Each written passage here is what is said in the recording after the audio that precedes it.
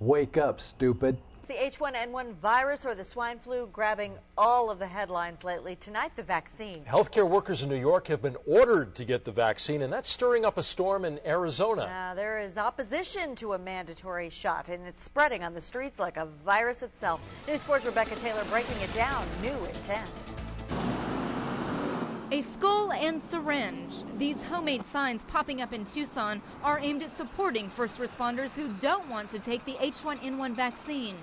Ernie Hancock runs the libertarian website Freedom's Phoenix, which launched the campaign, saying, quote, "I claim what's in my skin. I will not allow a bureaucrat to force anything to go into my skin without my permission." Well, I don't want anybody to be frightened by the signs. Adamant the vaccine is safe, Patty Woodcock with the Pima County Health Department says, unlike New York, she doesn't foresee required shots here. But as far as mandating it, no, I don't see that happening. We are encouraging everyone to get their seasonal vaccine and the H1N1 vaccine when it becomes available. News 4 also contacted local fire departments. Neither Tucson or Northwest will require first responders to get the swine flu vaccine, although so far 36 Northwest firefighters have come forward voluntarily requesting it.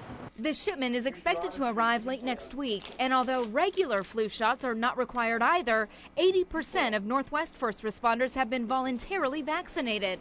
Tucsonans have mixed reactions. Do you think it should be a requirement here in Arizona? Yes, definitely.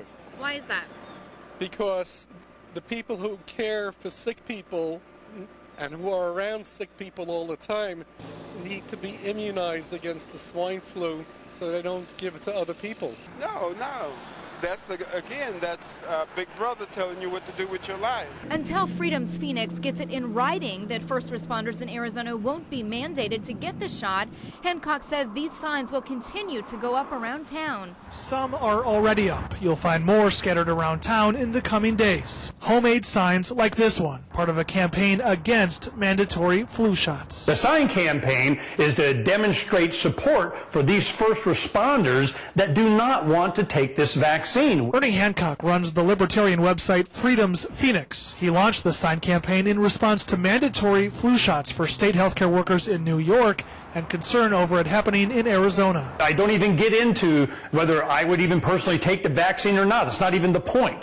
That they would coerce an American into taking this vaccine, that's where I have a problem. Spokespersons for both Phoenix Police and Fire said first responders in their respective departments would not have to take the swine flu vaccine if they don't want to. I don't like it. But people like Rayfield Wright think they should. You come in contact with it and you have it and you don't know you have it. By not taking the shot, then you will be putting the public at risk. Freedom's Phoenix wants written assurances first responders won't be required to get flu shots. And we're going to resist any effort to make an individual American take an elixir and put it into their body against their will. Until they get an assurance, Hancock says hundreds of these signs will go up in Phoenix and Tucson.